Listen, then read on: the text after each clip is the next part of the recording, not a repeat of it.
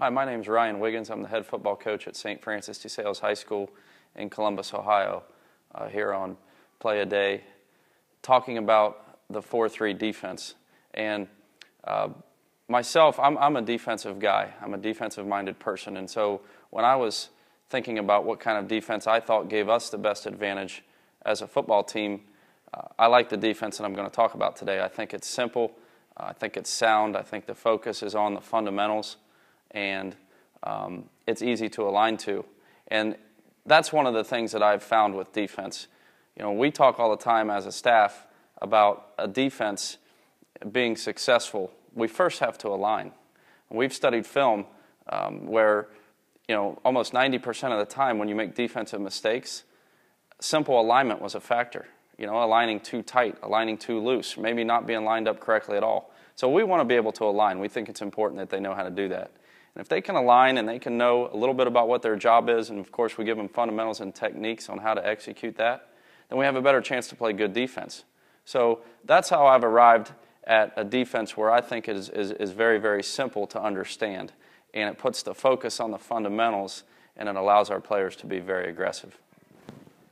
And starting to talk about the defense here, there's three things that I really like about it. The first one is we're going to get 8 people to the run. We get, regardless of the formation, way we're reading our keys, we're going to get 8 people to the line of scrimmage on a run play. And you know, nowadays with everybody running the option and the read option and all that, it's even more important, I think, to get extra people on the run. So that's one thing. The second thing is we have the ability to double receivers.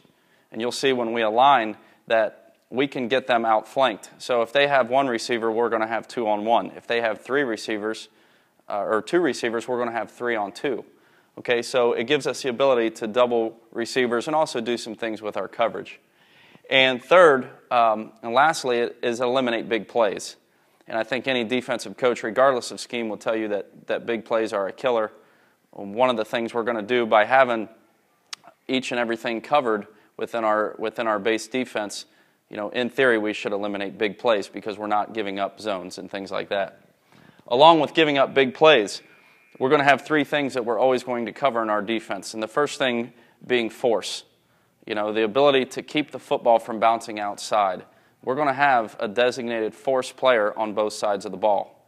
And that may sound simple, but oftentimes when a player loses force, you see the effect of that. Or when, as a defensive coach, you might game or scheme your force player and you give up that perimeter and the offense is able to get it, you see how important a force player is. So we're going to make sure we take care of force. We're always going to have a trail contain player, and that's going to be a guy on the backside that's going to look for a reverse for a quarterback naked, you know, a bootleg of something of that nature. So another way to eliminate a big play, and a deep ball player. And you know, it sounds fairly simple, but oftentimes when you game you know, a corner or even a safety, you give up a deep zone. And if the offense, you know, if they catch you on that, you're sort of kind of live by the sword, die by the sword. We're going to try to be sound, and by taking care of these 3 things, we hope to achieve these top 3. Most importantly, number 3, which is to eliminate big plays.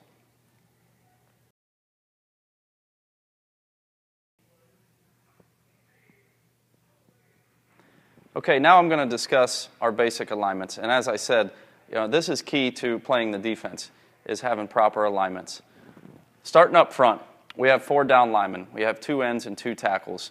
I usually designate one as a nose just because at our level, I like to learn for a guy to play in a shade on a center and another guy to play a 3 technique. Those guys can be interchangeable, but for teaching purposes, I like to simplify as much as I can. This end here is a crash end. He's a wide player. He doesn't necessarily line up in a 5 technique and play heavy on a guy. He's actually a yard outside the offensive tackle. This defensive tackle is in a heavy 3 technique.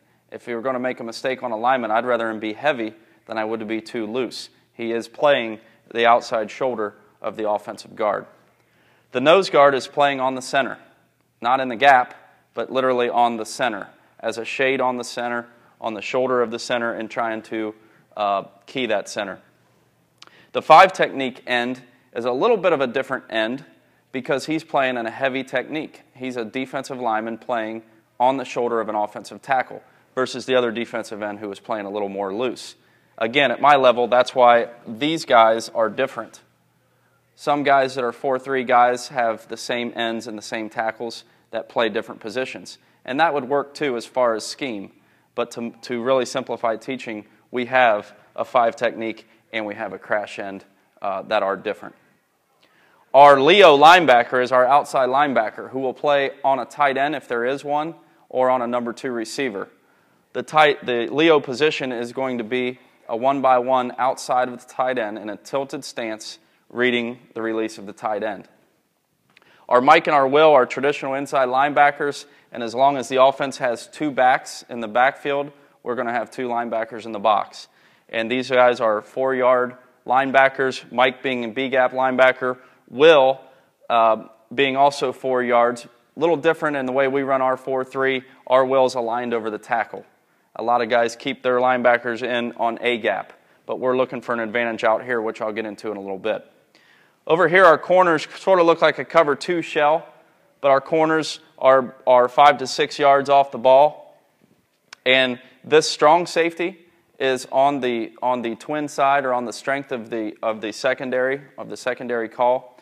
He's going to be 1-by-8 off the tight end. Okay?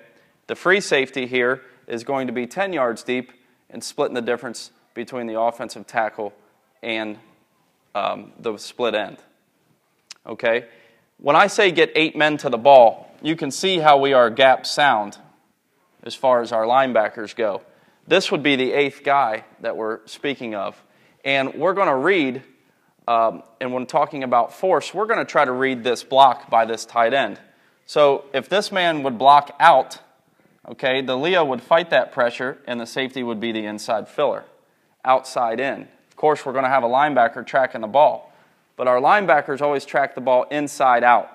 In other words, we don't want our linebacker to fly too flat and have the ball cut underneath him. The linebacker, when he flows to the ball, should be nice and tight so that he's playing on the inside shoulder of the running back, inside out. If the tight end were to block down, whether it's the end or whether he's coming to the linebacker, this Leo linebacker will now close and the safety will be the outside player. So it's a combination. It's a read between the Leo and the safety as to how we're going to get that other guy down. Over on this side, so our force player, okay, our force player is our Leo in combination with our safety, depending on the block of the tight end. Okay? On the other side, our corner is in what we call cloud. In other words, corner support. Our corner is the force player on the weak side. On paper, it might look like this edge is open. But if you think about this alignment of this crash end, the 3 technique here, and the Will linebacker, we actually have 3 defenders to their 2 blockers. And this make for difficult blocks. Okay? If he were to try to make his way to the linebacker, now we've got a free player here. So we think that alignment helps set that edge. But over here, the corner is the force player with the safety being the deep half player.